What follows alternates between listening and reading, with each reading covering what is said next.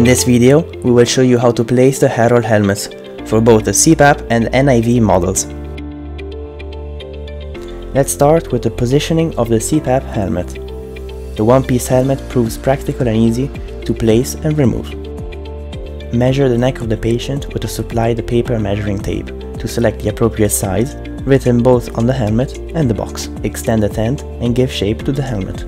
Open the porthole or the zipper, depending on the model. Connect the PEP valve and the ventral antibacterial filter to the outlet connector on the upper side.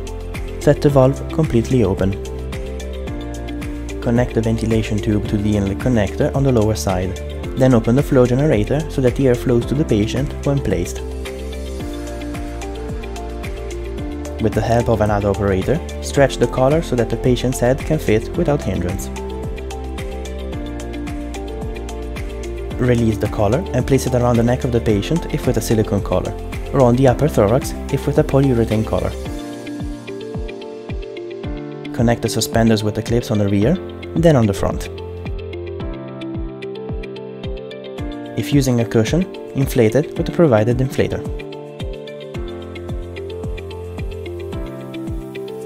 Close the porthole or zipper, depending on the model. Check the tightness of the helmet, that is, there are no air leaks around the neck or front access ports.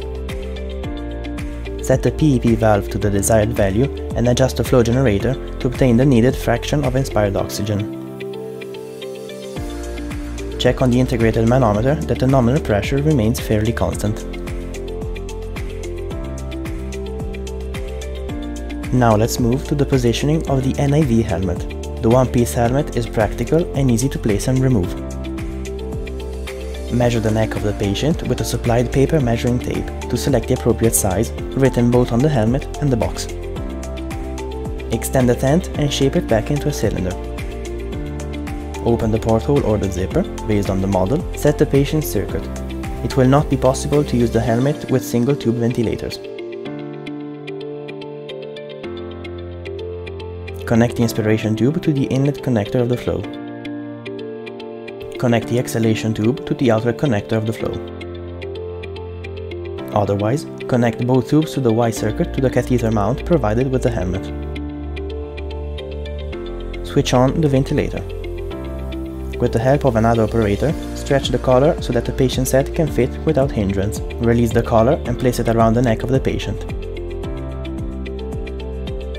Connect the suspenders with the clips on the rear, then on the front.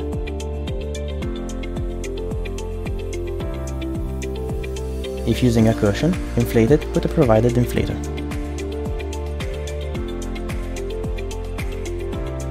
Close the porthole or zipper, depending on the model. Check the tightness of the helmet, that is, there are no air leaks. Set the parameters on the ventilator. Set the alarms and verify loss compensation. If using a cushion, it is possible to remove the suspenders if needed for patient's comfort.